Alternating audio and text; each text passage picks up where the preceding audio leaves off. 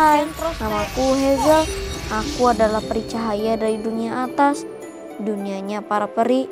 Namun aku terkurung seorang diri di sebuah ruangan magis. Sepertinya latihanku sudah mengalami banyak kemajuan. Suatu hari nanti, kakek Raja Langit akan aku buat terkejut saat aku bisa menyembunyikan bulan ke dalam kotak cahayaku. Selamat pagi Hazel peri kecilku. Sepertinya kau sangat merindukanku. Tentu saja Samar, kamu hanya menemuiku saat pergantian musim semi. Maaf Hazel, seperti yang kau tahu, tugasku sangat padat selama musim semi. Aku harus memastikan tunas-tunas tumbuh dan juga bunga-bunga bermekaran. Manusia sangat beruntung, tidak hanya menikmati hidup dengan bebas, mereka juga menikmati musim semi yang indah.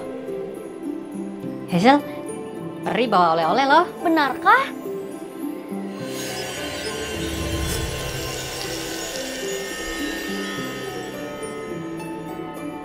Wah, ini yang namanya buku cerita kan? Peri pernah menceritakan ini kepadaku tahun lalu. Aku harap kamu menyukainya. Itu sebagai balasan kotak cahaya yang kau berikan padaku. Berkatmu bumi bersinar terang selama musim semi tahun ini. Sama-sama Samar. Oh ya, Samar gak akan langsung pergi kan? Coba ceritakan dulu kepadaku apa yang dilakukan oleh manusia sepanjang musim semi. Tentu saja Hazel, Peri akan menceritakan banyak hal menarik untukmu. Hari-hari musim semi membuat manusia menghabiskan banyak waktunya di luar. Mereka menemukan berbagai cara untuk melakukannya.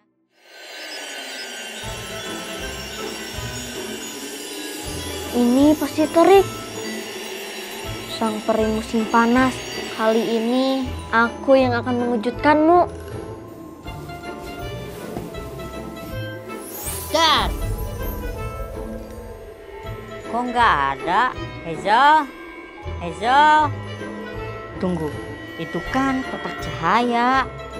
Hazel hanya memberikannya kepada peri musim semi. Aku ambil saja selagi Hazel nggak ada. Kiras air. Hah, Hazel? Gimana? Itu tadi udara dingin dari kutub utara Itu loh. bahaya tahu. Kamu kan tahu aku nggak suka udara dingin. Karena kamu udah nyebelin, aku nggak akan kasih hadiahnya. Hadiah?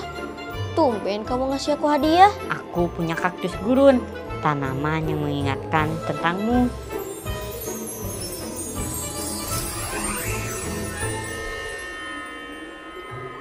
Wah, itu tanaman kan? Peri musim semi pernah memberikanku tanaman bunga dari bumi. Tapi aku baru lihat tanaman yang seperti ini. Tidak ada daun dan bunganya. Dia memang tidak berdaun karena tubuhnya sudah beradaptasi dengan panasnya gurun. Tapi dia bisa berbunga meski membutuhkan waktu yang lama. Sepertimu Hazel, kamu peri muda yang kuat dan berbakat. Suatu hari nanti kamu akan bersinar dengan terangnya. Dan saat itu Raja Peri akan mengakui bahwa mengurungmu di menara ini adalah kesalahan besar. Kamu kok jadi tiba-tiba menghiburku begitu? Aku kan jadi senang. Ih, jahil kamu. Jadi nggak ada hadiah buatku. Ada dong. Terimalah ini. Kalesmaton. Sinefon. Wah, apa ini? Sejuk tapi tidak dingin. Tubuhku tidak merasakan sakit seperti terkena udara kutub tadi. Aku baru saja menemukan gabungan materi dari udara, panas, dan air. Namanya cumulonimbus. Dengan ini manusia tidak akan terlalu panas saat kamu datang. Akan ada awan yang membasahi bumi dan menurunkan suhu panasmu. Wah, keren. Makasih ya Hazel. Aku pamit dulu. Aku mau mencoba cumulonimbus hadiah darimu. Baiklah, datang lagi ya di musim panas selanjutnya. Pasti aku akan membawa hadiah yang lebih keren lain kali. Dadah.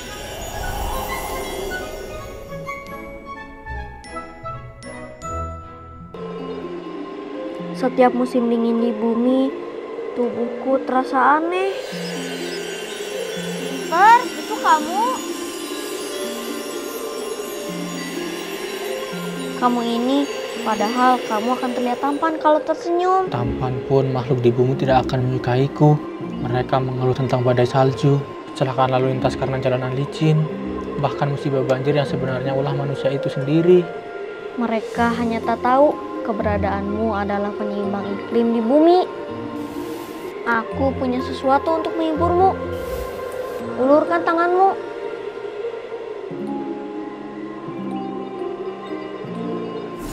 Fotosia auroralis. Ini indah sekali, Hazel. Apakah ini penemuan barumu? Iya, namanya aurora. Kamu bisa menaburkan itu di langit saat kamu melintasi bumi. Aku yakin manusia akan senang melihat malam dengan cahaya aurora yang indah. Kau selalu baik kepada kami para peri dan juga manusia. Sayangnya aku nggak bisa memberimu hadiah karena suatu hal. Tapi dalam perjalananku kemari, aku berpapasan dengan peri musim gugur. Ia menitipkan hadiah dan permintaan maaf karena tak bisa berkunjung.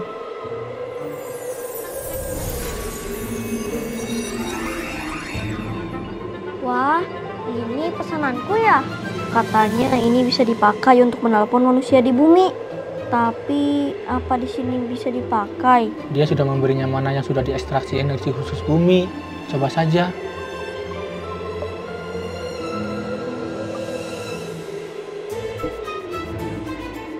Sampaikan terima kasihku kepada peri musim gugur. Tentu saja kamu juga membantu aku. Berkatmu pesananku lebih cepat sampai. Sama-sama Hazel. Baiklah, aku pamit dulu. Kau bisa menutup jendela sebelum energi kematian. Dari negeri bawah akan merangkak masuk ke dalam kamarmu.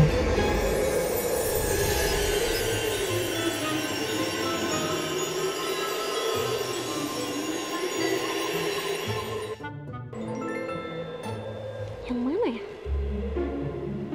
Oh, jadi ini yang namanya sosial media.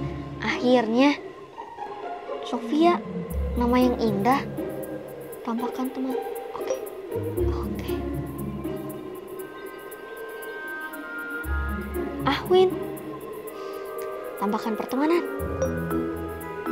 Oke, udah. Semoga aja mereka nge-follow back aku juga.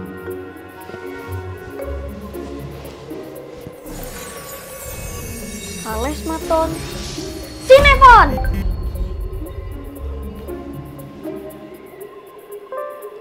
Mereka nge-follow back aku. Mereka juga ngirim pesan pribadi. Yeay. Jadi seperti itulah kami bertiga berteman. Sofia dan Ahwin adalah teman yang menyenangkan. Sepertinya begitu.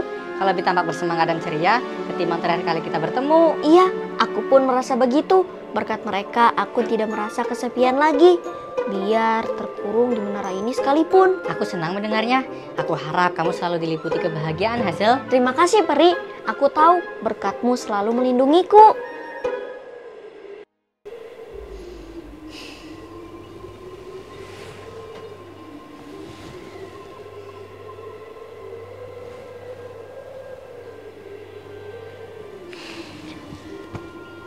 Aneh.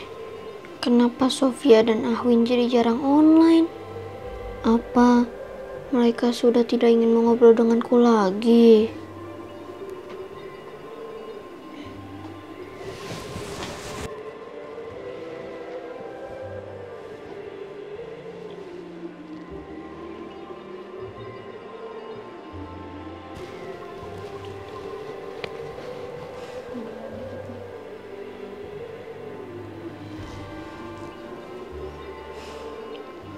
Aku harus menggunakan mana terkuatku untuk mengaktifkannya. Tapi bagaimana jika raja dari para peri marah? Hukuman yang terakhir kali kuhadapi, aku tidak bisa menjalaninya. Kamu sudah melanggar laranganku. Kamu kuhukum tidur sebelum jam 8 malam selama 80 malam. Jangan yang mulia, jam segitu kan aku masih pengen main dan belum ngantuk. Namanya juga hukuman, kamu harus menerimanya. Atau mau kuganti jadi jam 7 malam? Jangan yang mulia, oke deal jam 8. Oke, deal.